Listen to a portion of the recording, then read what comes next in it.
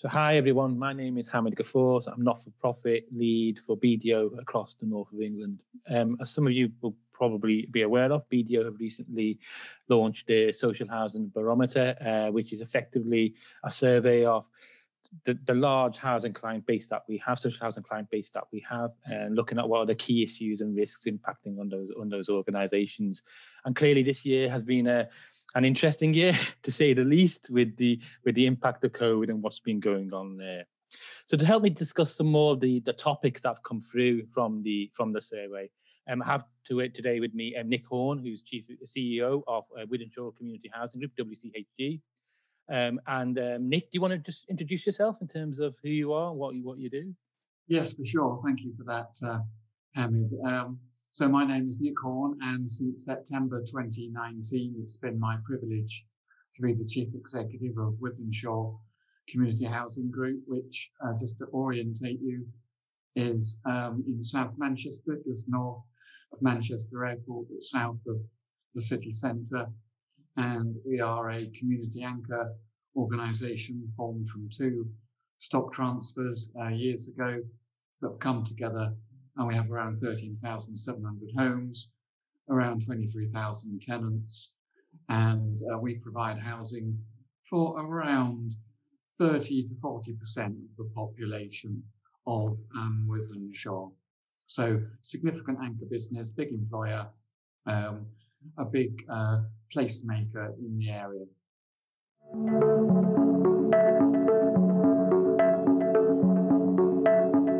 So probably just be quite interesting to understand in terms of the last 12 months or so, and certainly post-COVID, the significant impact that's had on your organisation, and what do you see as the sort of key impacts, and how do you think the organisation has handled some of those challenges? Sure. Well, I think the biggest impact has not so much been on us as an organisation, but it's been on the communities that we serve. The biggest employer across Wythenshawe, obviously, is Manchester Airport, which, we don't need to explain what happened to the airport business at the start of COVID and the pandemic. So that, both directly and through the supply chains, has had a significant impact on employment opportunities for people in Wythenshawe. Wythenshawe itself, as part of Manchester, is in one of the most deprived local authorities in the country. I think Manchester's around number 5.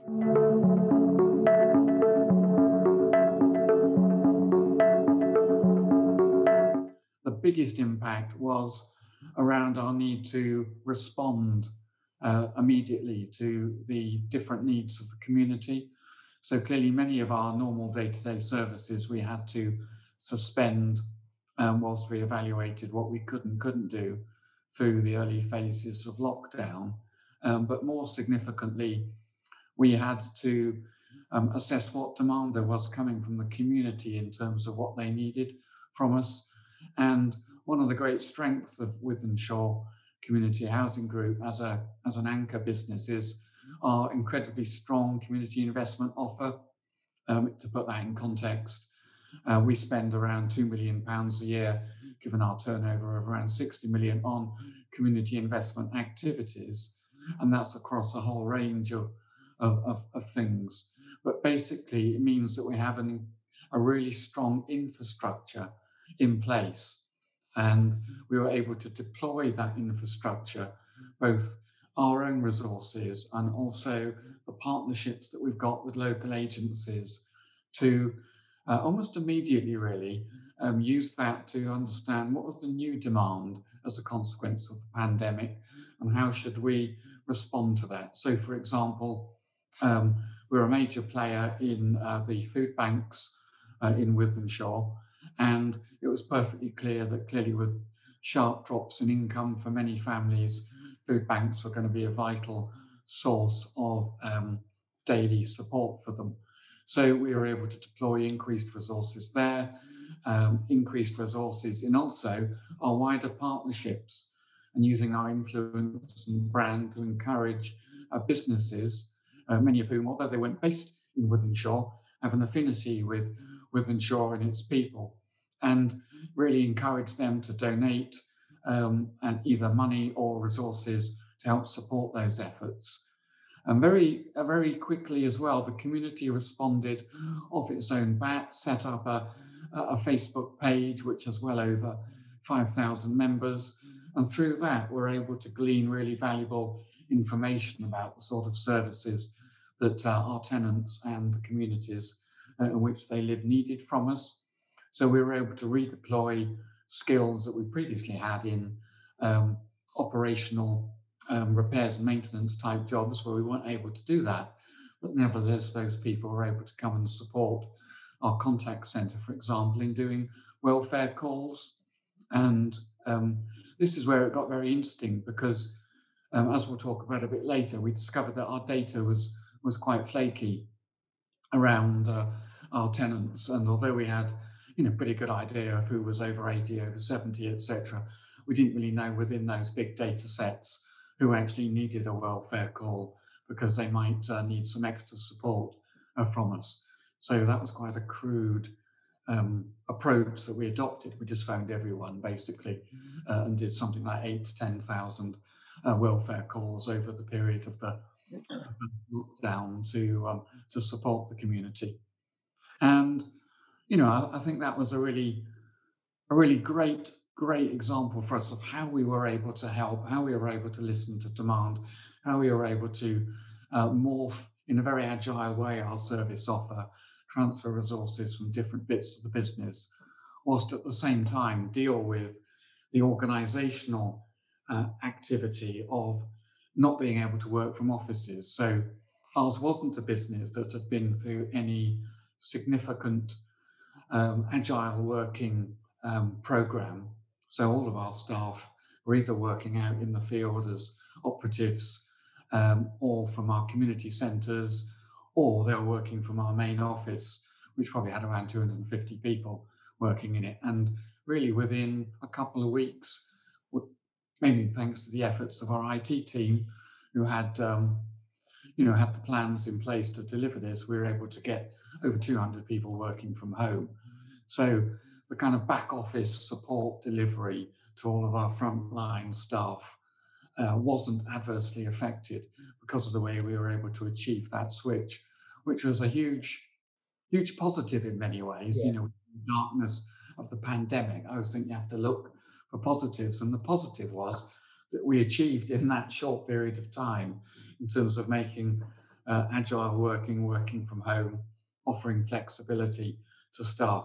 We were able to achieve that journey infinitely quicker than we would through a traditional programmed approach. So it was a good example of a burning bridge driving really dynamic change through the organisation. So Nick, so I mean, when I've talked to organisations, what's really come across, and it's coming across from what you're saying as well, I think it comes across in our sector, in the sector survey, the robustness of the sector through what we've just been through. And if you compare that to other sectors, what the strong position that social housing has compared to other sectors because of the model that we have in place, and clearly, I think from what you're saying, from your perspective, is that robustness flowed through, and it's wider than just the financial aspect. Where financially, organisations, there has been a challenge, but they're coming through that.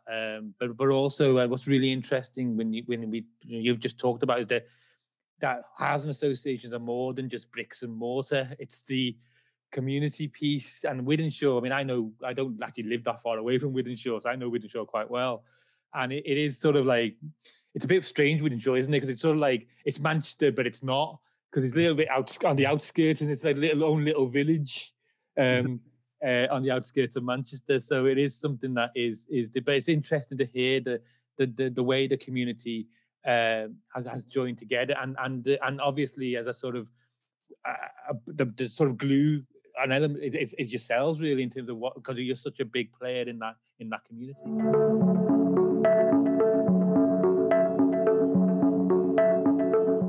And I think what the thing about the pandemic is that it was a huge shock, but also it was an emotional shock. So uncertainty about what it meant on a very daily basis was very endemic through all of us, really. So our staff, although the business is what I would call, healthy, not wealthy, it's a sound business, part of that business model you've just talked about, that ecosystem.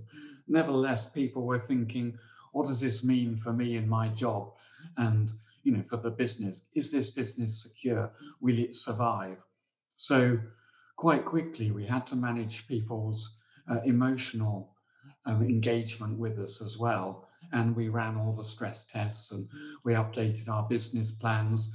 And again, within a few weeks, we're able to reassure staff that, look, we're able to work our way through this. So our primary focus is not around whether we will survive this pandemic. We absolutely will.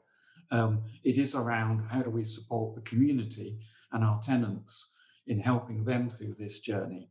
So being able to give people that confidence that we could be outward facing whilst at the same time doing the mechanics of shifting our infrastructure around, all within an envelope of knowing that we were a financially stable and secure business, albeit working within an uncertain context and fast-moving context.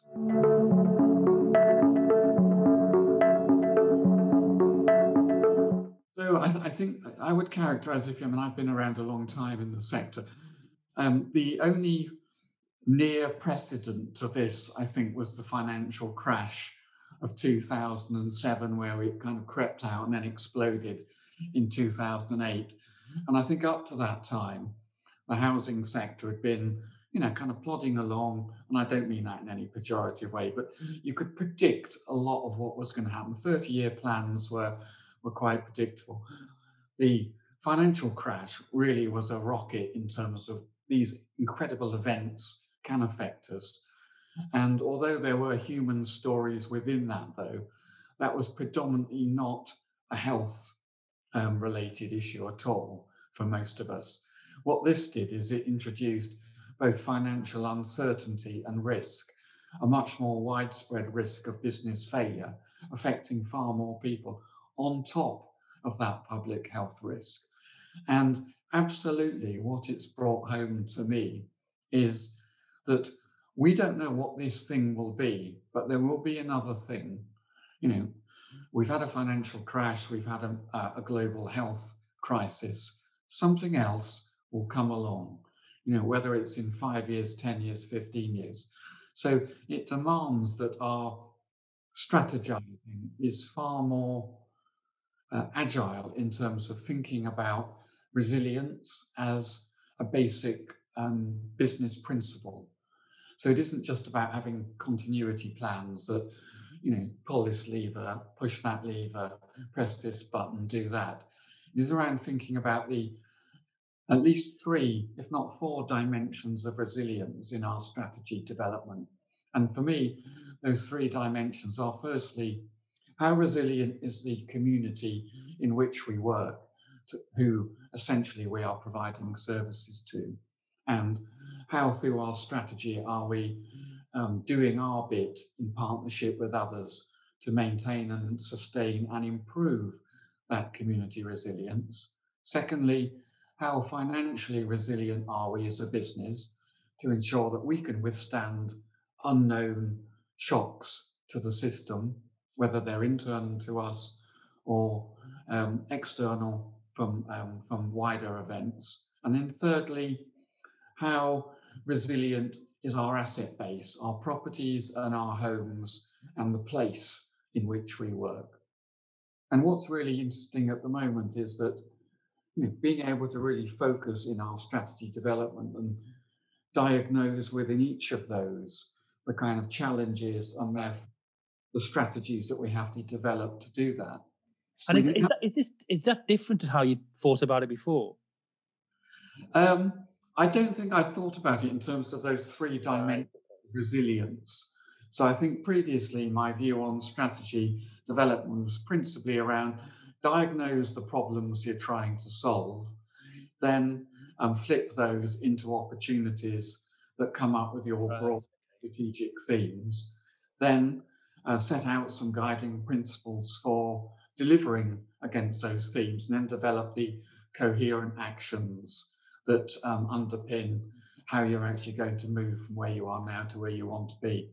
I think what the pandemic has reinforced is the need for this more overarching strategic framework that really any business needs to have. And I think what's different this time around, partly because of other challenges as well, principally around climate change and decarbonisation, is that it forces strategic decisions about timescales. So, we developed a 2-year business plan, corporate plan, previously 5 years. We thought that's far too long. We can't predict what the future is going to look like 2 years from now, even 1 year from now. But let's develop a 2-year plan. And we had our 4 strategic themes: more homes, great places, living well, and a smarter business, which is great. But within that, we thought we're missing a kind of journey through that 2 years so that we can draw for our stakeholders that journey. And that was really around the four R's about responding immediately to the crisis, then kind of refocusing on starting to look to the future, rebuilding based on the data and the evidence and what's coming from the community, and then almost relaunching, which we'll probably do 12 months or 18 months from now, which the relaunch is about then looking to the next 5 years. Well, hopefully we'll have that confidence. And to do that, we really need to start making those asset allocation decisions, basically, between how much do you invest in the here and now, responding to the presenting demand from the community, and how much do you invest in the medium and longer term, for example, in dealing with the challenge of decarbonising your stock.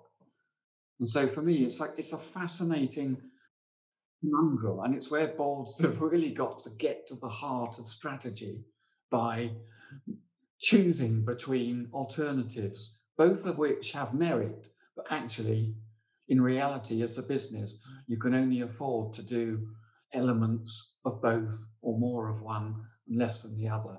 Nick, I really liked it. It's really interesting, actually, because when you talk to organizations, whatever strategy they had previously is out the window at the moment, isn't it? Because of what happened. And the fact that you have sort of almost gone back to basics in looking at your strategy. It's actually, there's no point looking at the 5 years ahead. We're looking just 2 years, because at the moment, that's the right time frame. And even 12 months is a struggle. I think it's really, really interesting that you've actually thought strategically like that as a management team and a board, and that's very commercial as well. So it's quite an interesting insight into the way you're looking to keep what you're doing relevant as you move forward.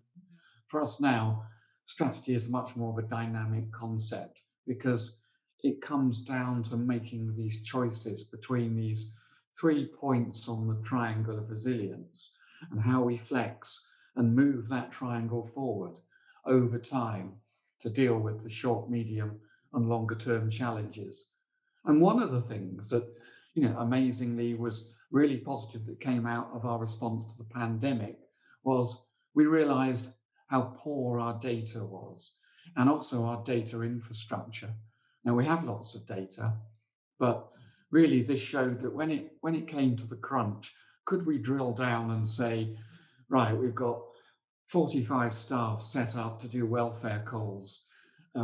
Let's stratify our residents and look at who are those who most need support by analysing our data. We just didn't have it. Yeah. So now a kind of key part of our smarter business infrastructure is we absolutely need a big push on data and information governance strategy. So we've literally just set up a group of staff to start looking at that and leading on that.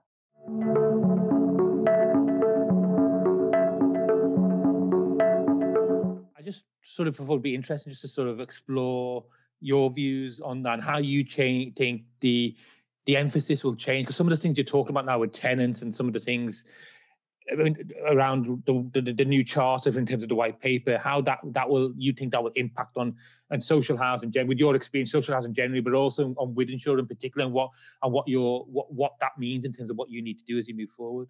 Yeah, and I mean, I might be wrong, but my own take on, if I had to say there are three big themes that come out of that white paper, I'd say the first big theme is around building safety and the state of your property assets.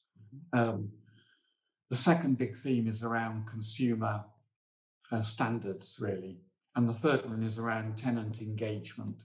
And I think those, for an anchor organisation such as WCHG, we're quite fortunate in the sense that tenant engagement and delivery of our consumer standards is a kind of living, breathing thing.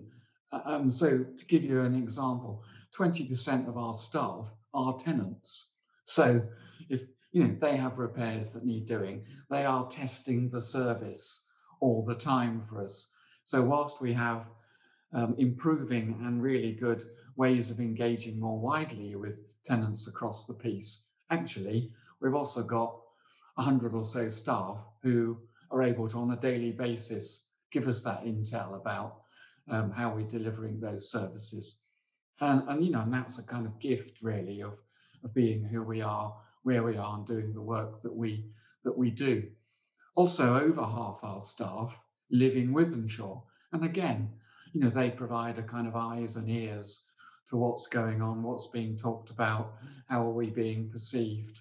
I meet with councillors regularly, and we talk about that. We have full and frank discussions about what's working well, what are they getting through their email account and directly on the door from residents about what we're doing well and not working. So we are able to kind of nuance that. But I think the big kind of overlay of that is none of us are clear what the post-pandemic dust to settle landscape's going to look like for Wythenshawe. And your comment earlier was brilliant that, really Wythenshawe is part of Manchester, but it has that air of being a separate sense of identity, because in many ways it's physically very different from other parts of Wythenshawe, from other parts of Manchester. And that sense of community cohesiveness is incredibly strong, and we want to build on that. So I think the white paper does demand of us exactly the sort of strategic choices that boards are now going to have to make. We have to look very hard at our assets, particularly for those of us who own over 18-metre tower blocks. We've got over 10, for example. We have to invest a lot more in our building safety property standards. We have to invest more in our decarbonisation, which, particularly came out of the recent Regulator of Social Housing's risk review, which, there was a lot of good subliminal messages in there about that we need to take on board. And that's something that we're, well developed in terms of doing.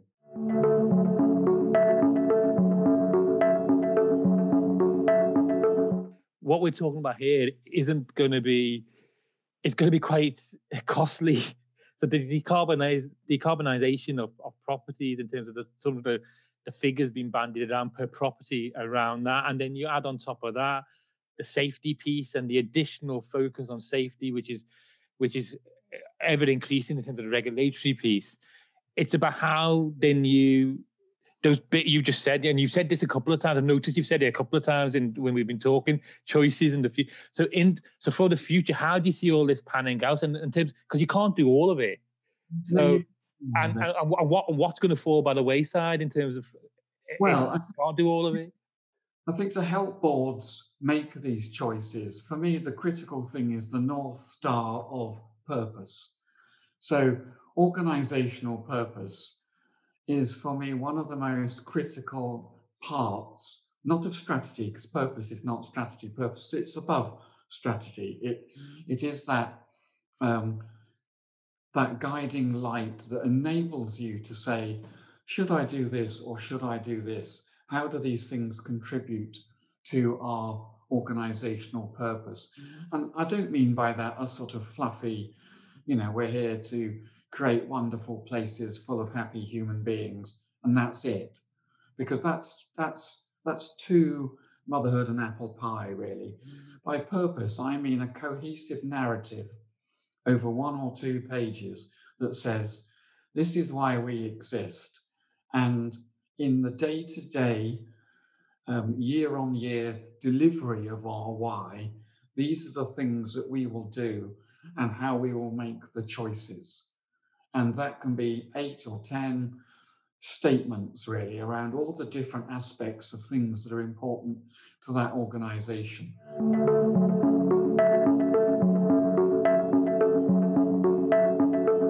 Nick, I think actually that's been really useful talking to you today. I mean, it's been really interesting to talk about the journey that Wythenshawe has been on, and the robustness it showed throughout the pandemic. But also, what's really fascinating is the community piece that you talked about, and how you continue to do that, and you're seeing that as something that is even an increasing part for your organization, particularly through the data cleanse that you're going through, and making sure next if you have the right data in place, and then linking all that up with some of the challenges for the future and the choices the organization needs to make, but without forgetting that community purpose. It's been really interesting talking to you today. Thank you very much. It's a privilege to have this conversation. Thank you, Hamid. Cheers.